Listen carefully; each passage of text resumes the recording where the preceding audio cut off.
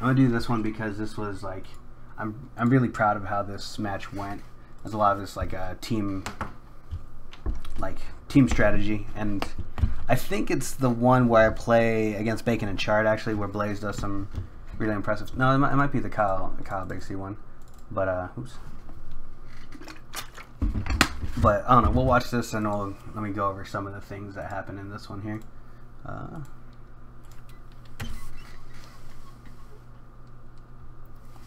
Alright.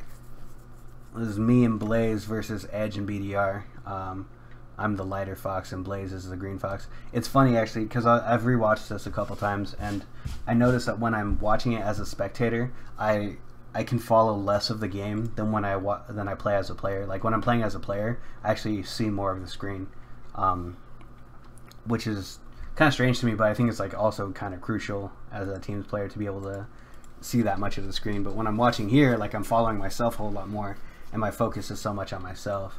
But we'll talk about a little bit about teams, the little things that I pay attention to in teams, and things that are good and bad. But before we did this match, we had some downtime. I actually took Blaze aside. I actually pulled him away from Edge. Yeah,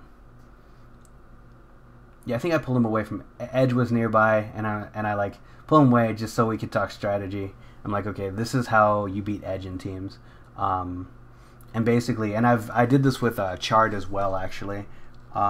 Is me and Chard versus Edge and the Mole at one of the JPEGs. I'm like, okay, this is how you beat Edge in teams.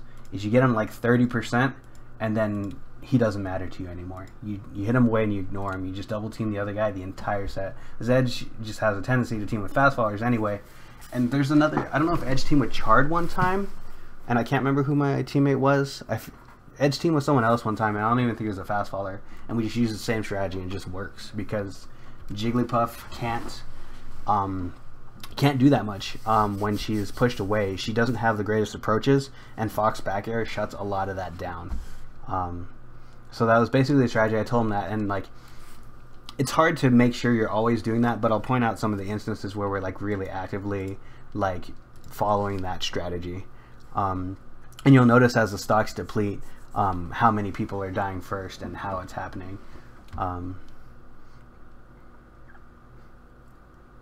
Let's see, red team playing pretty good at the start of this. I'm trying to help Blaze get back on, but BDR kind of outplays me on my approach.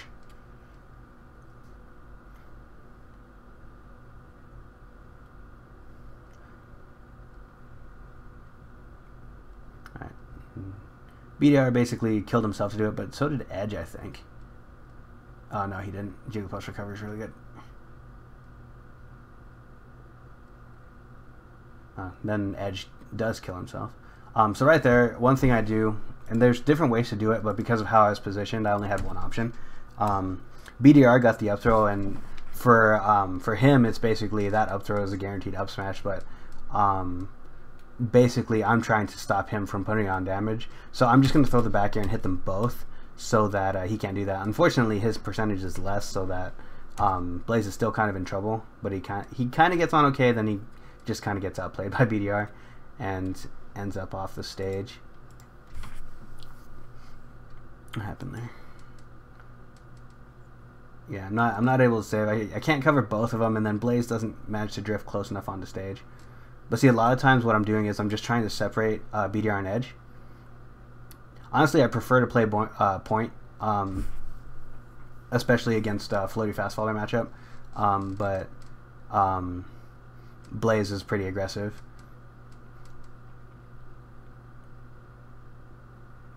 No, I don't know what happened to BDR. That actually like pretty much cost them the game though.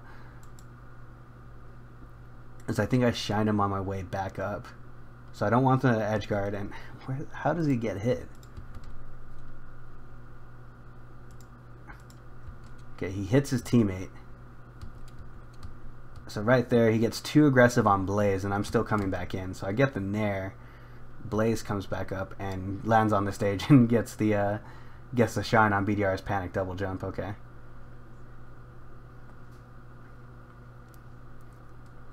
That Blaze actually kind of got a little bit over aggressive there. At first I thought that was me, But right here, Blaze commits too hard on edge, and I've told him a lot of times to do this, and actually, I think mid-game I kind of had to stop and remind him. But right here, he kind of, this that he does against edge right here is not good. He does a crossing up attack onto edge's shield, and when you have this position, even though I'm getting hit, Blaze, if he's pressuring Jigglypuff, he needs to pressure only this side of Jigglypuff's shield. But he does this, which pressures the entirety of Jigglypuff while I'm getting hit, so it pops me up. You don't want to cross into your teammate's zone. Even though I was getting hit, if he just stayed on this side of Jigglypuff, I would have been fine to pressure on the other side or to push off BDR. Basically, what it does is it prevents Edge from doing anything because the shield's being pressured, and it lets me get my ground. But he pushed too hard and attacked too deep on Edge's shield. I do it a couple times too, I think, this set, but it's something important to practice. That time Blaze does a great job getting me back on stage though. So right here, I do this air dodge because I see Blaze coming in and like I know that BDR is not going to be able to cover that, and then Blaze does a fantastic job of just covering it, and then BDR does a reactionary shine that actually helps me and then puts BDR in trouble. I can't really do much to help Blaze there because and actually BDR does some great one-on-one to cover. But yeah, basically Blaze got hit off by Edge, and then he got called out by Edge, got grabbed and thrown off. So I'm trying my best to cover for him. I probably shouldn't have. I probably should have let him die because he's gonna die anyway, and because I tried to cover for him, I actually got beat up. There's no way that I was gonna cover Jigglypuff's edge guard there. And I realized it too late. See, I try. I'm like, oh crap, this is a bad idea, and then I reacted poorly because of it. See, I try to cover. I'm like, oh crap, and I do this crappy air dodge because I just need to get away from this whole situation. But BDR is good about covering and gets a dash attack up smash. But notice if you look at the stocks, who's super dead? BDR is super dead right now. He only has one stock. It's not too big of a lead. The thing is, like I said, I told Blaze at some point during this where I actually lean forward and you see me talking to Blaze, where I say like, remember the strategy, because like I don't care that Edge is at 97%. He's killable, but I don't care about killing him, because if we kill BDR now, it essentially kills Edge too, in like multiple ways. Both we get a one-on-one against Edge, and he has this share stock against share stock Edge too. So I tell him, and like, see, like Blaze is doing a pretty good job about not committing at Edge. He's just kind of playing this zone to force Edge out. Edge goes for a rest because he really needed it, and it gives me a free kill on him. That's the other thing I said, like, okay, don't turn down free kills on Edge. If he gives you a kill, then take it, but don't worry about it. Right there, we do the pass. And right there, this entire time, I know that Blaze is like on the edge guard position. So this entire time, all I'm doing, I don't care about like fighting Edge. I just want Edge not over here. So right here, all I'm doing is just spacing against Edge for him not to be able to come over this way. And then if BDR cuts too close, I'm still there to cover. So basically, I'm just keeping Edge away from that fight. Still in some trouble because Blaze is on his last stock on 100%, but I'm not hurt too badly. Could be in trouble, but Blaze needed to rush in faster there.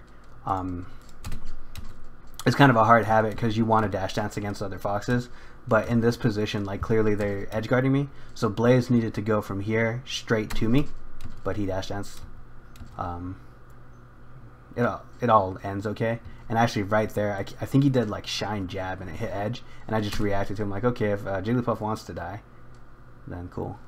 Oh yeah, he does a jab, and I'm just like prepped because Edge is like sandwiched in at like kill percent. Right there. Because they're sandwiched, like up smash is going to be like really high probability to do something very useful. Either it's going to pop up BDR and let Blaze can combo him, or it's going to kill Edge. And I think it just kills Edge. But now we're in like such a great position. BDR, who's like shared stock now, only has one, and I have one to spare and everything. So we just do some team combos, team positioning.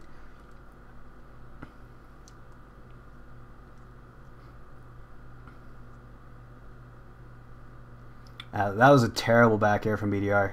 That was like I don't want to win this game back air. Look at how bad this back air is. Terrible. Why would you do that?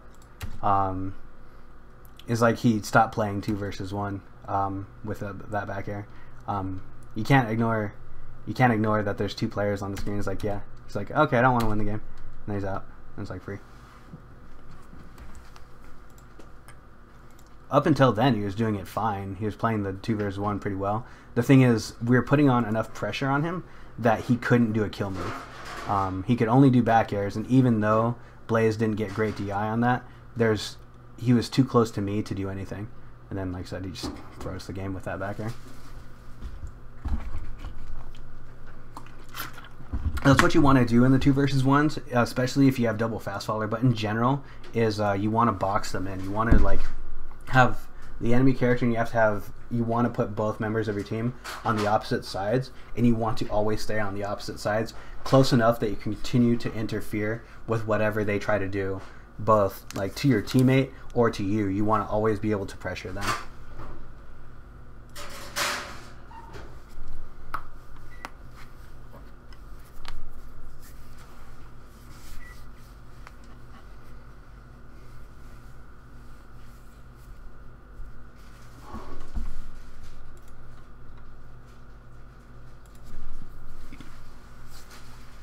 Alright, what stage did they go to? Did they go to Pokemon Stadium?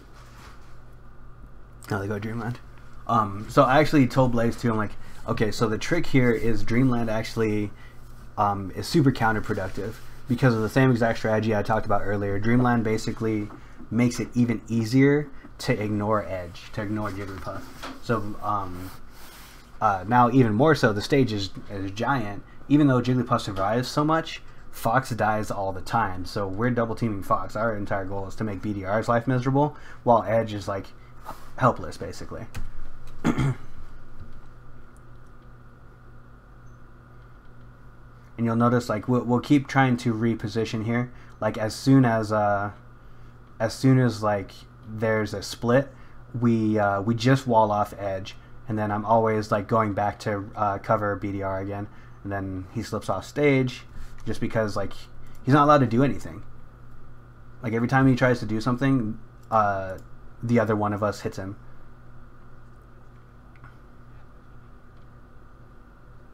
That was kind of a flub on his part. He was, like, faced the wrong direction. Blaze got a little too overeager because of the way that this happened. That was really risky to go in on Edge. I respect that he tried to, but Invincible Fox just spawned right above him, so yeah, like in that position it would have been better for him to just go to the other side and be defensive and let the Fox invincibility run out. Edge getting his ass kicked by every single Fox on the screen, it looked like. 1, there you go, 2, yep, every single Fox manages to hit him. Good play from BDR. He managed to put out enough hitboxes that he pushed me away. Blaze with a great pickup on Edge. I said when the kills are free, then definitely take them, and yeah, that was good from. And it's BDR's fault too. It's BDR's fault. What did he do? He like forward tilted him. Oh, he nared him. I don't know why he did that nair. Why would you do that? Why would you do that? He killed his teammate. And then, yeah, Blaze saw it. It's like, okay, thanks for the pass. Good assist, brother.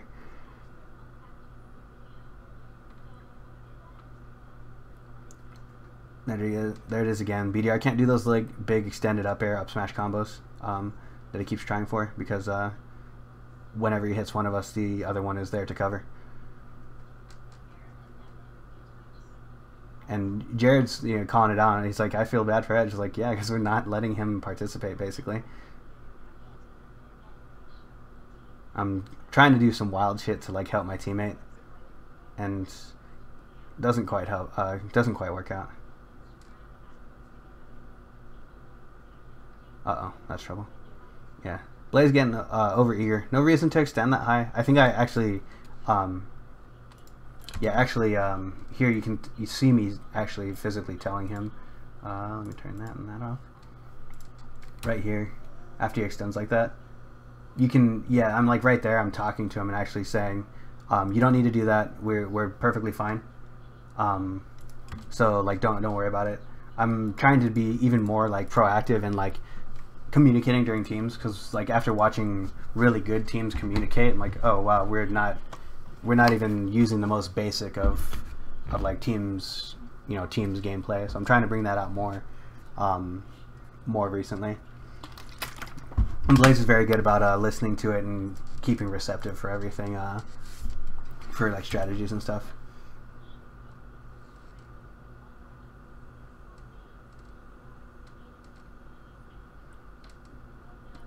Right there.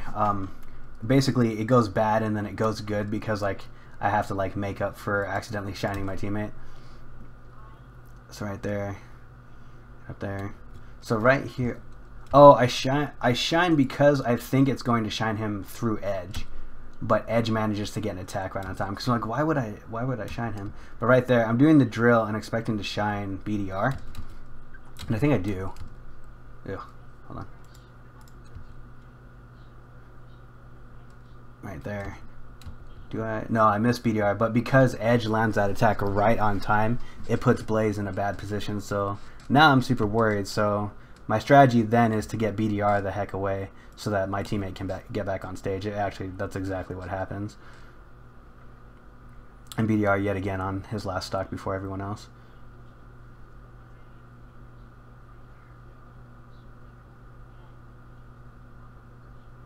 Right there. Edge kind of walled out Blaze. Blaze should have just full hopped over him and just said, see you later, sucker.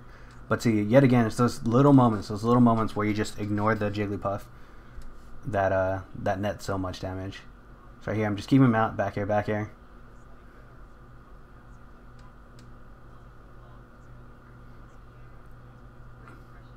BDR already bleeding to death at 100%. Eats like a fully charged up smash. Right there. No reason to overcommit on edge. I'd rather just keep putting pressure on BDR.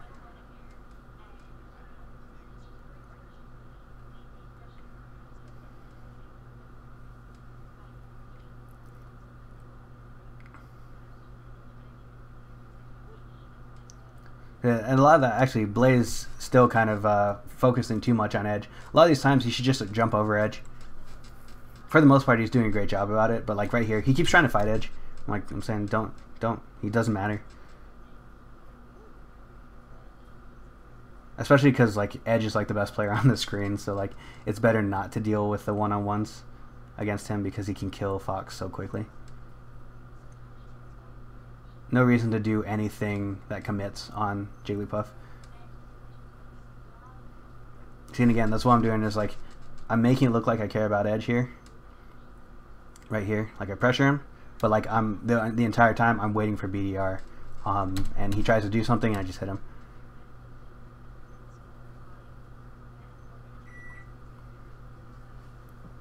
There, try to get the ledge.